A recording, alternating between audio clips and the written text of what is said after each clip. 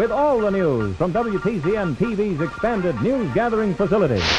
WTCN TV, Channel 11. This is kare-11 News at 10.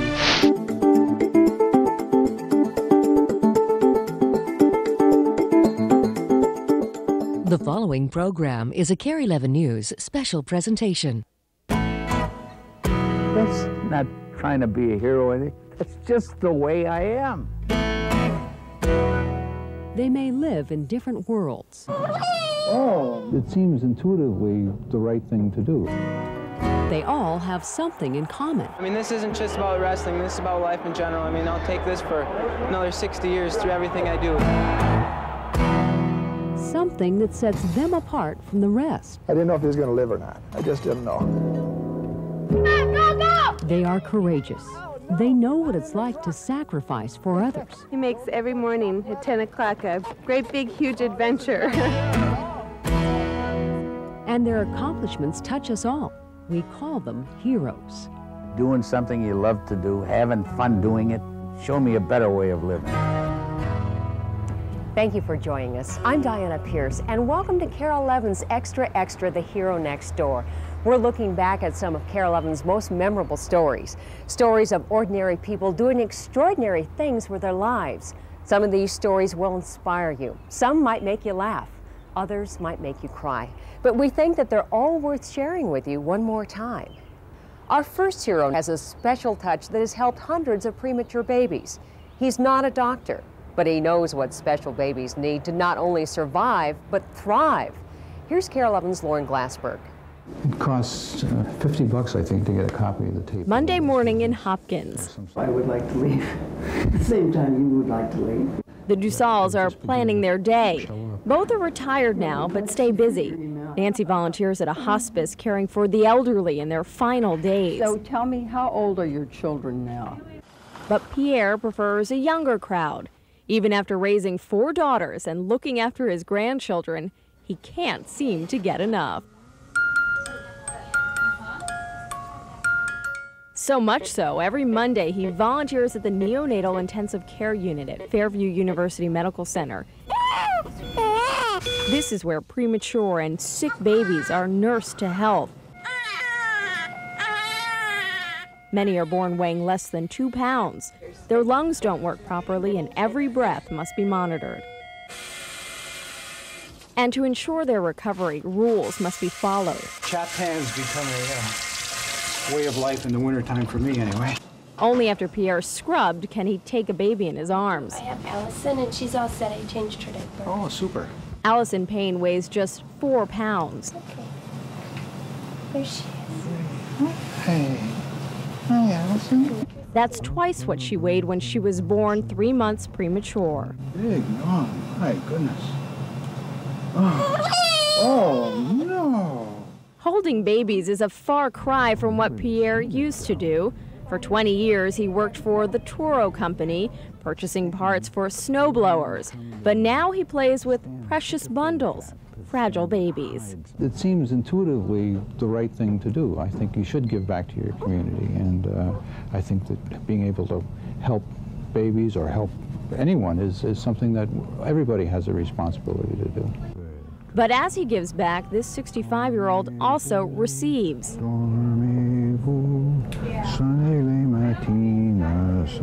I always sing to them. Now, sometimes my success is mixed because they don't all enjoy little French nursery rhymes, but I like to do it, and I always talk to them. He talks about his own children and the family pets. And Maddie would just jump and leap, and then she would... Stories so soothing, he's got Allison literally wrapped around his finger. The feedback is pretty subtle. About 5% of all babies are born prematurely. That's about 3,500 babies a year in Minnesota. And even with all the medical technology, it's something as basic as touch that helps them so much. And we feel very, very strongly that nurturing these babies, giving them the most fundamental part of human relationships, that of touch, is extremely important for these children. It's okay. It's all right. 15 years ago, babies born 3 months early often died. Now they have a 95% chance of surviving. You gonna be okay? Huh? You gonna be okay? Pierre has cradled about 150 babies since he began volunteering at Fairview University. He likes to be held on your shoulder or wrapped in your arms, either way. All right, I'd just do it this way if it's okay with you. That's fine. Here you go. Will Raggets was born 10 weeks early, but he's filled out, tipping the scale at more than 7 pounds. Oh, what a grip. The babies inevitably make their way home, but they've left an imprint on Pierre's heart that keeps him coming back. Smile. Can you smile? As long as I'm strong enough to hold a 4 or 5 pound baby, I guess. Yeah, I can't imagine stopping. I like it too much. Peter and Anne, and they would love to. And Pierre joins me now. Thank you for joining us. Fabulous story. I know you call this a hobby, but are you still working on this hobby, on rocking Oh, indeed. babies? Yes. Every week I go in and enjoy it immensely. And it's certainly more a hobby than work. In what sense is it more hobby than work? Well, it's a relaxing way to spend a pleasant morning doing something I truly love. Now, when we first aired this story, the hospital had a tremendous response. What happened? Well, as I understand it, after it aired, they received something like 140 inquiries about volunteering in that sort of a position, and I believe that since then, they've had as many volunteers doing this as they can use. So it was very successful in that regard. And how does that make you feel? Very good. I'm well pleased because I think it's such a worthwhile thing, and it's a shame if there aren't enough people doing it. Now, how did you get started with this to begin with? Well, my wife volunteers in another area of the hospital, and when I retired, she'd heard about the Father Goose program and suggested that it would be something that might be of interest to me, and I checked it out, and I thought it would be terrific, and I began doing it. Now, we're in rocking chairs, and you're just rocking away. Is this something that just comes naturally? Yes, it's almost a reflex. My arms feel empty, but... And what's your special technique for calming that oh-so-fussy baby? Just a lot of cooing and touching, and I'm quite successful at it. It's honestly one of the things I think I do well, and I get great satisfaction from a problem baby and quieting it down. Mm-hmm. And could new moms learn quite a few techniques from you? I think mostly to not be intimidated, that the babies will in time settle down, and it is really just takes patience. And because you are retired, do any of your buddies give you a hard time? Oh, come play golf with us, you know, leave the rocking chair alone. Well, there's some question about why on earth am I doing this when most people are finished with that phase of their life. But I missed it, and I'm very happy to be doing it again. Thanks, Pierre. Still ahead, more stories of inspiration. We'll meet a movie man, a mailman, and a mom, a truly amazing mom. And I'd like to introduce you to one of my own heroes, just ahead.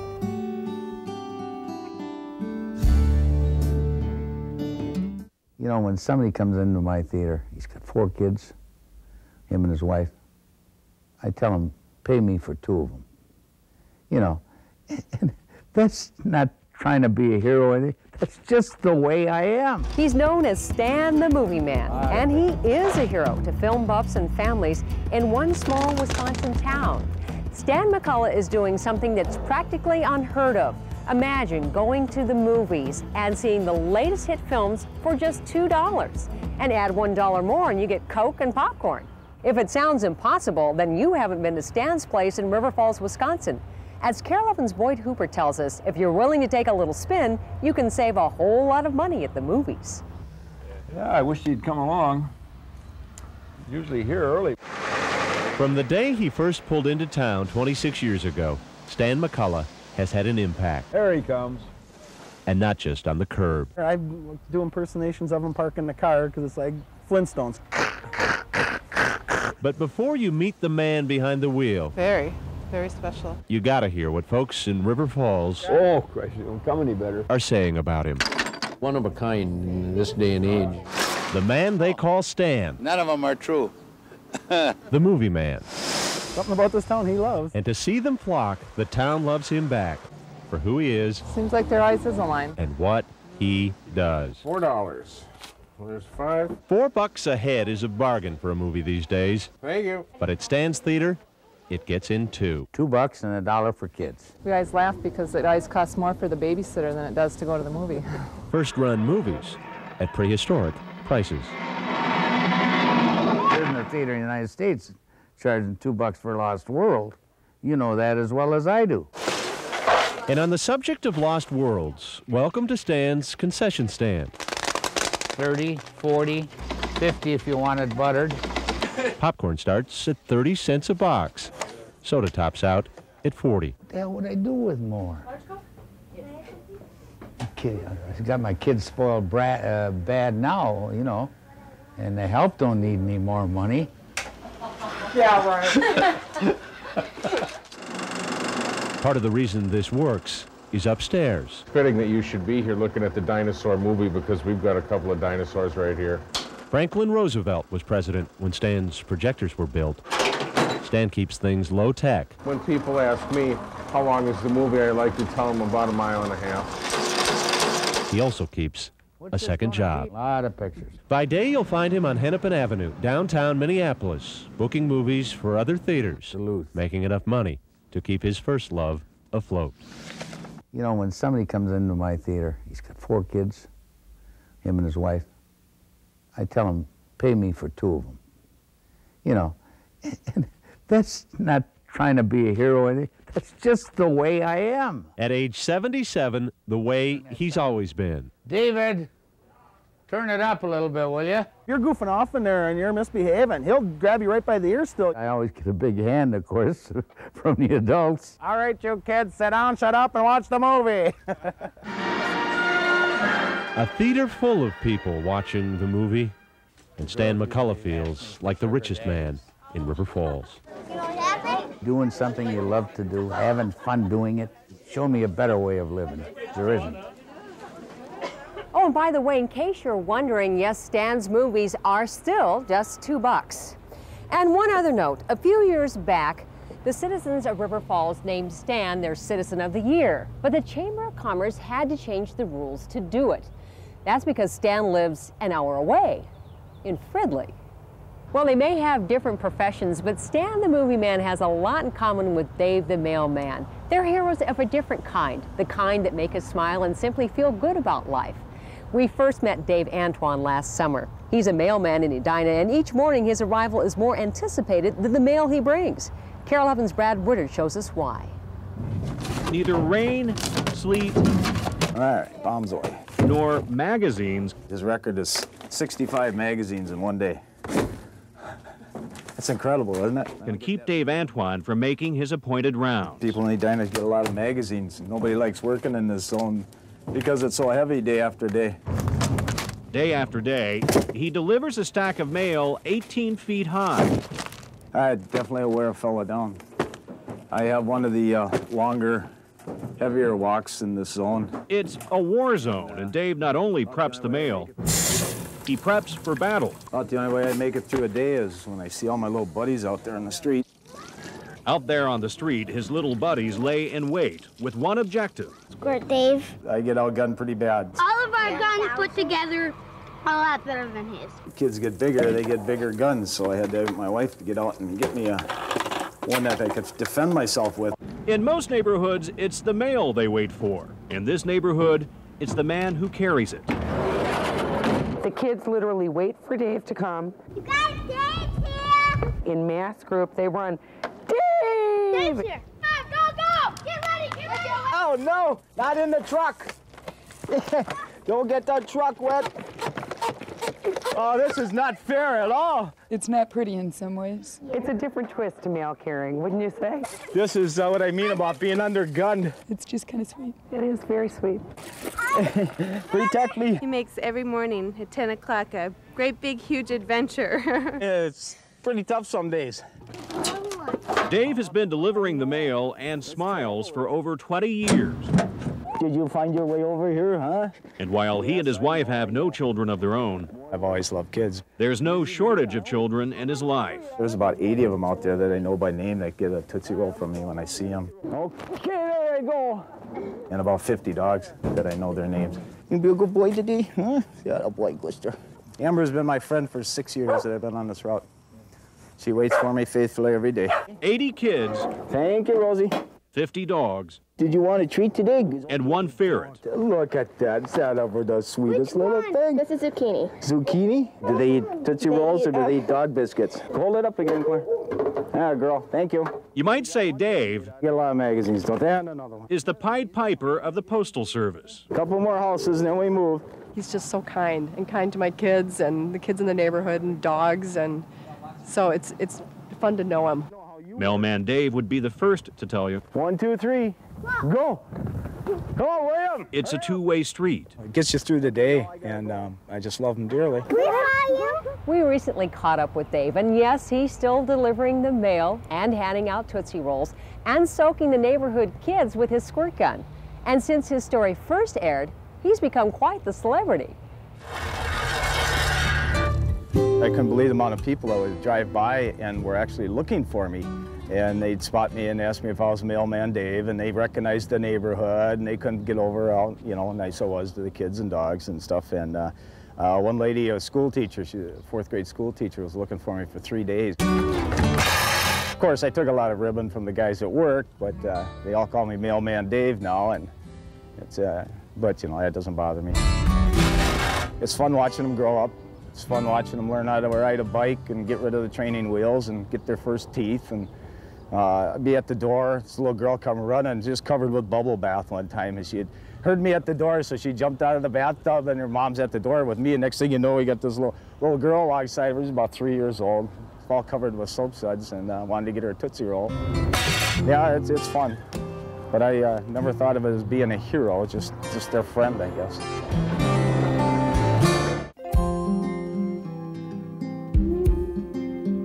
Welcome back to Extra Extra. There are many big league sports heroes in this world, but one Wisconsin teenager is in a league of his own. Kevin Black of River Falls didn't lose one wrestling match in his entire high school career. His courage and determination made him more than just another athlete. As KARE 11's Greg Vandergrift tells us, even his toughest opponents have kind words for Kevin. An undefeated season is going to end in a state championship, and he may get a pin to do it. On a winter weekend, Wisconsin lines up for history. There isn't anyone better than him. Try that. He's just, I don't know, he's just good. Kevin Black. If he wins tonight, he'll be the first Division I 4-time state champion. Inside, more than the state wrestling tourney waits. Don't push. It's a chance to see perfection. There he is. Far from the noise, River Falls senior Kevin Black takes the final steps towards that final title. No different than any other day. But Kevin's different from the rest. Not one high school loss. That's never happened in Wisconsin Division I. I don't put any more pressure on myself. Grab the head! Been waiting 4 years for it. Let's go get her done. 13,000 fans fill this University of Wisconsin arena, including some proud parents. Really neat. It's unreal to have all this support behind your child. Come here, bud. Lock the house, eh? Cowboy up. We just watch 8 seconds. Go on, ride the bull, kick some ass. Okay? The 119-pound championship matches. For Kevin Black and opponent Jay Heel, time to write history. We gotta get hungry! Watch this. Black quickly shows his skills. Go! Those tourney skills come from years on the practice mat. Come on, come on, come on. And a daily training commitment. Average 3 hours a day. Lots of wrestlers work hard, but Coach Dave Brandvold sees the intangible in Kevin. I think it's a challenge. God dang it! Like that. I hate losing more than I love to win, so I mean, that's going to keep me going longer than anything in everything I do. These are some of my medals. From his closet, Kevin pulls the spoils of many victories. Hidden hardware that means little. I get the satisfaction out of the thrill of winning, and I mean the accomplishment of my goals, rather than getting a little tiny piece of metal. Still, Kevin's parents display his state titles, his perfect record, but Kevin pins it all in the past. I mean, I've thought this forever, that records don't mean anything. I mean, on any given day, anybody can get beat or anybody can win. Use it, use it, use it, use it. Yeah. That championship Saturday, blacks brutally businesslike. Double gotcha! Stay to the side! Come on, kid, 30 seconds left here. Black cruises 13-4. History's written.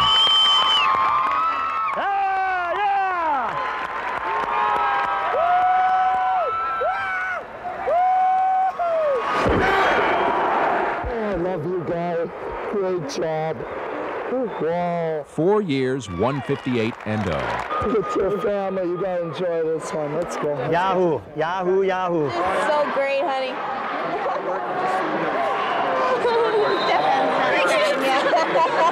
Across the mat, awe. He's got to drive. He just keeps going and going and going. I don't know. He's a work of art. I mean, this isn't just about wrestling. This is about life in general. I mean, I'll take this for another 60 years through everything I do. So that's what all the hard work's about. 1, 2, and 3. Thank you. A young man without equal in Wisconsin wrestling history. We did it. Greg, that was an amazing story. Why don't you give us an update now on where he's going to school and how he's doing? Kevin is at the University of Wisconsin, and he wrestled on a scholarship this first year. He still was successful, but he finally lost. His actual record was 18-16, so that's a big change. Yeah, a little disappointing perhaps. A big change from high school, but he still had some great success. He was one of 2 true freshmen to make the nationals, and he's also on the national all-rookie team. How do you think that he inspired those around him? You could just see it in the locker room, even at the state tournament there last year. People gravitated towards Kevin, and they just, I think, want to be like him. They strive for the same excellence. He's an incredible kid. How did he inspire you through all of this? The thing that shocked me the most was when we went into his home and downstairs to his bedroom, and he had all the medals in that box in the back of his closet. I mean, way back. He had to dig and reach to find those medals. And again, those medals aren't the point of what he does. He just wants to be the best. He seems to be very modest in that particular sense. Yeah, very, very modest, and a great young man to be around. Good things from him from the future, perhaps? I think the future looks bright. I mean, he has had great success so far, and making the national all-rookie team, it looks like that his success will continue. All right. Thanks for joining us, Craig.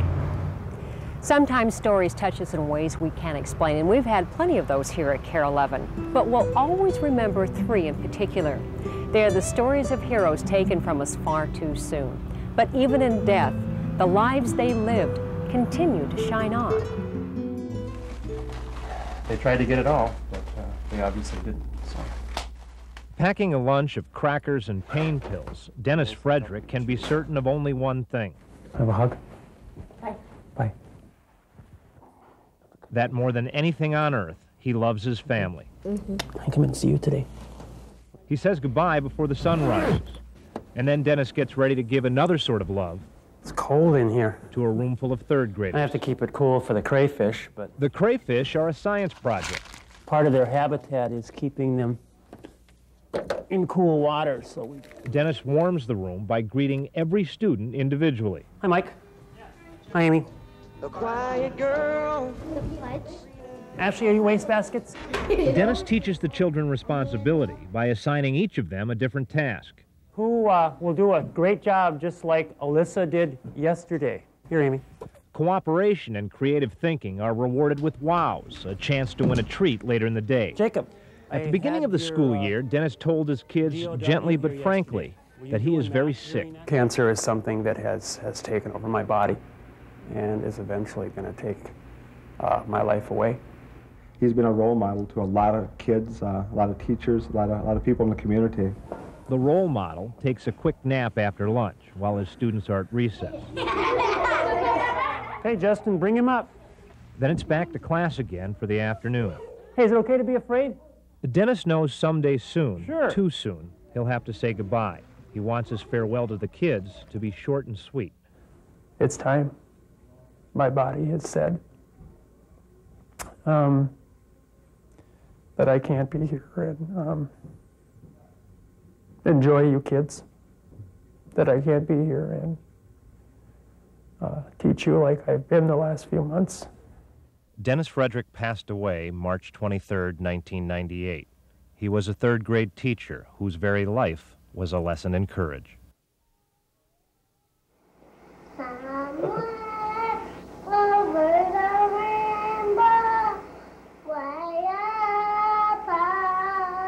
She was the little girl who loved The Wizard of Oz and birthday parties, who had to undergo a dangerous blood cell transplant to try to fight a very rare and ominous form of leukemia.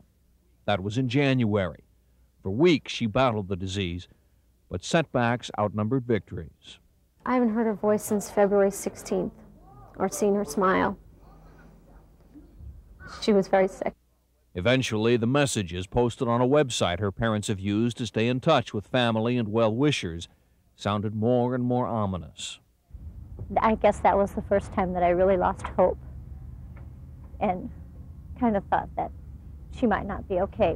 Sue Jenkins is a neighbor who, along with the Maple Grove Moms Club, appealed back in January for potential bone marrow donors to come forward when Kylie had no available match.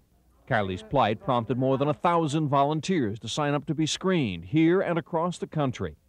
Many more were turned away because of the overwhelming response. Meanwhile, Kylie's doctors pinned her parents' hopes on a more readily available umbilical cord blood transplant. I never expected to lose her. I never expected to lose her. I thought she was going to fight to the end, and I thought she was going to make it, but she didn't. But I want people to know how important it was for her to have people out there donating, for one thing, because there's many other kids out there who do live from this, and that they need people to go out and donate. The last message on her website tells of Kylie's passing and says thank you for your love and prayers. Today, her mother had another message. I want people to know that in Kylie's name, I want other lives saved because people went out there for her to try and help her. That's a lot of good to accomplish in just 3.5 years. Across the street. Hard to imagine 120 7th and 8th grade students, teachers, and chaperones sneaking anywhere. But these folks were conspiring to spring a big surprise. Where are the signs? We really miss Miss Lindquist. She made us really care about the music. She's a really good friend also. Just left the room. 10-4. They were talking about Jean Lindquist, their 6th and 7th grade band teacher, who was wearing that mask to keep from being infected. You see, her immune system is down because of the chemotherapy she's getting for her leukemia. Oh my goodness sakes alive. Yep, they'd surprised her. 1, 2, 3, 4.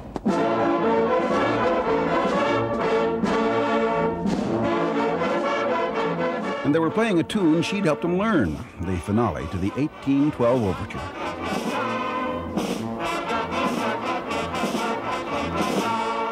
I'm feeling great today, feeling great, and I do have some hair. It was lovely, and it was hard. The band members know their teacher is facing the biggest challenge of her life. They know her first 3 chemotherapy treatments hadn't done much good. They know she has a strong, positive attitude. All I think about is going back to see them. I want to go back and see them and let them know I'm doing well. Thanks a lot, dear. I love all of you.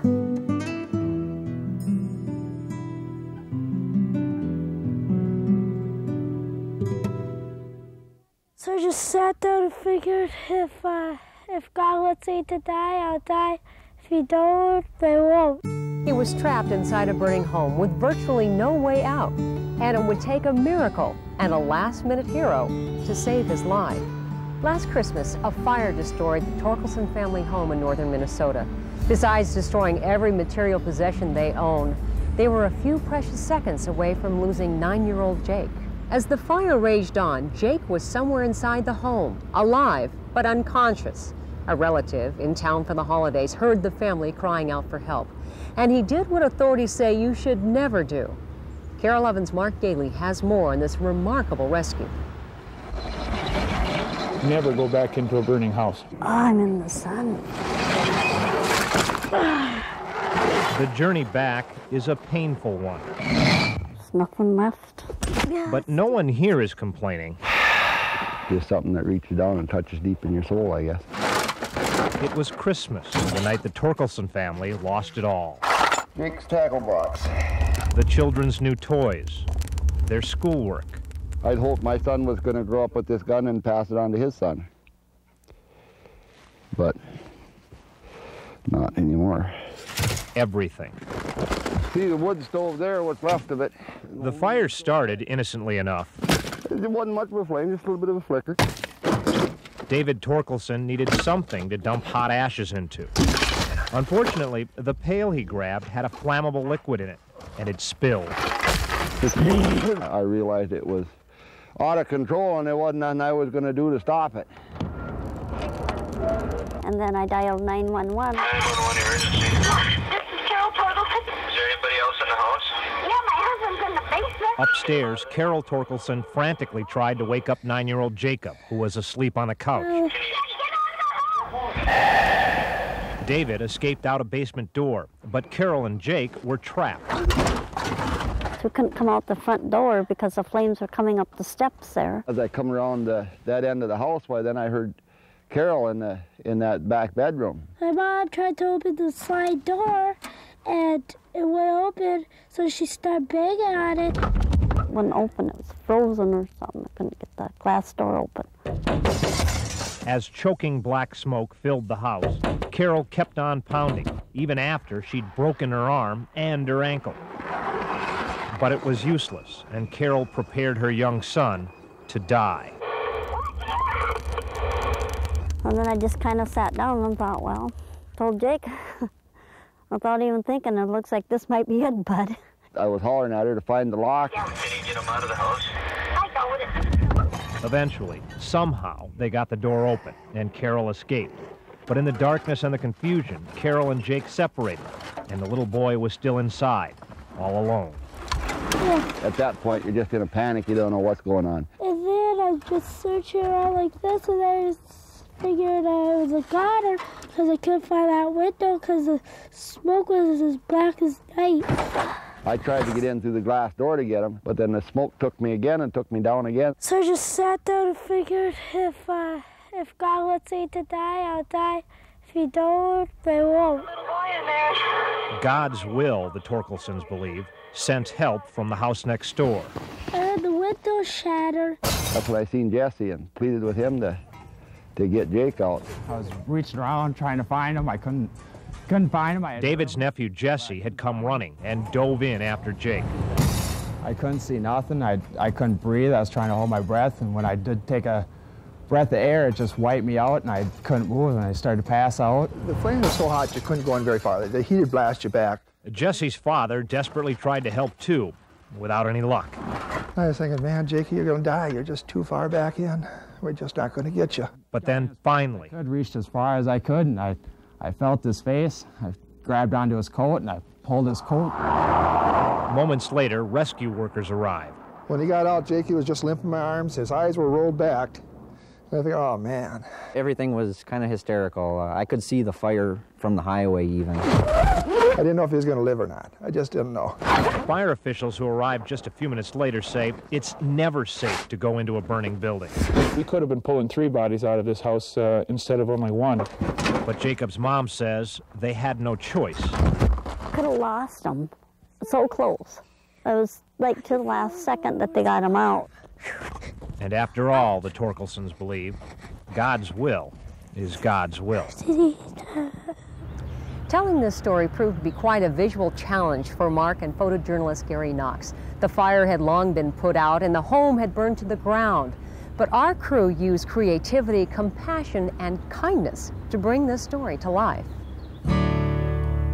As a photojournalist, you always try to, you hope to do stories that will teach, inspire, and uplift, and hopefully help the victims.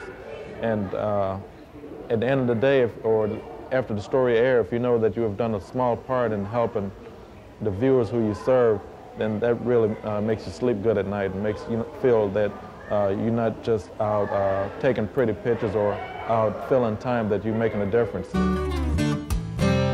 Sometimes it's not easy, and a lot of times the people you interview, they make it a little bit easier, and the people we were interviewing, they were willing, they were willing to share their stories and And one guy got on the floor and pretty much relived what was going on, what went on through his mind.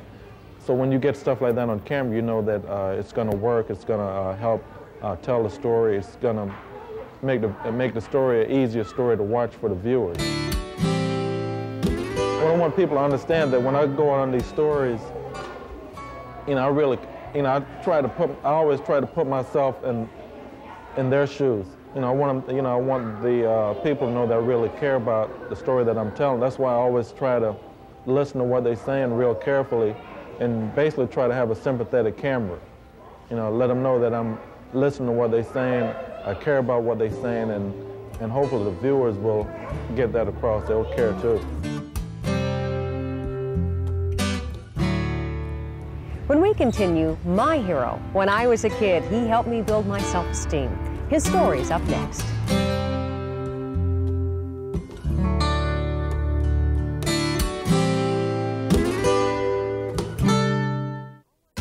All my life, I've enjoyed being around horses, but it takes commitment and dedication to care for one. That's a lesson I learned early on from a man who's committed and dedicated his life to his cowboy kids. We all need heroes to look up to in our lives, and I've had the honor of sharing many of their stories on KARE 11. My heroes have always been my parents, but there is another who played a major role in my youth. His name is Tom Meyer, and he taught me riding lessons at his ranch in Exeter, California. But he taught me more than that. I learned self-discipline, self-reliance, and ultimately self-respect, lessons that would stay with me all my life.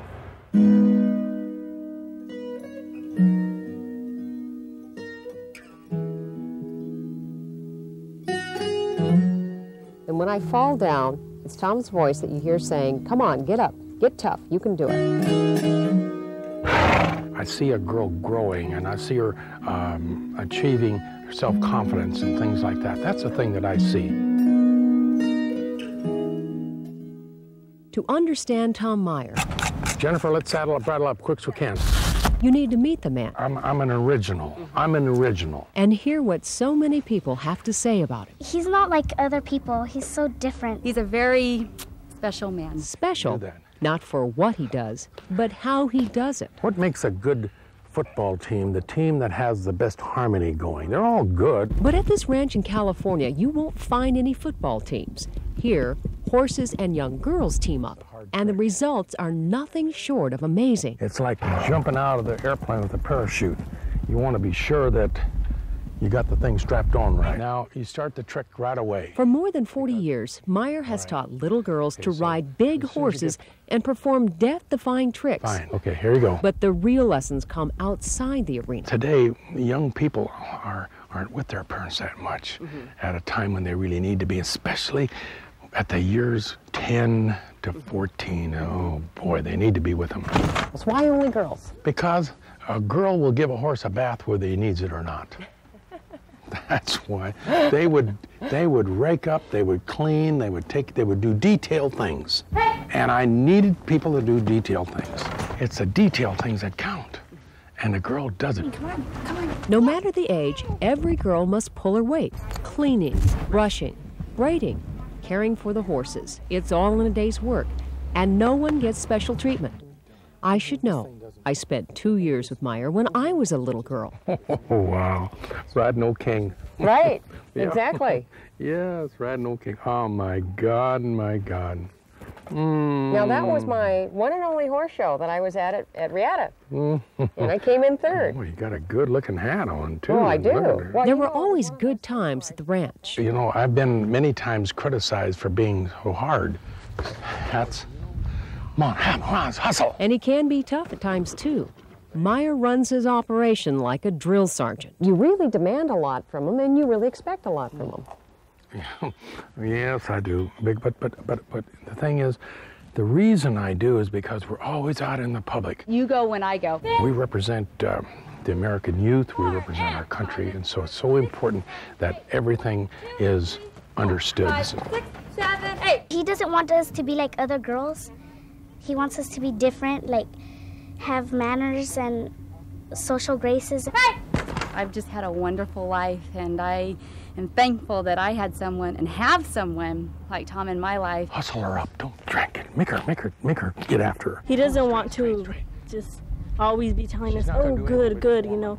He wants us to learn from our mistakes. He isn't always just like really happy.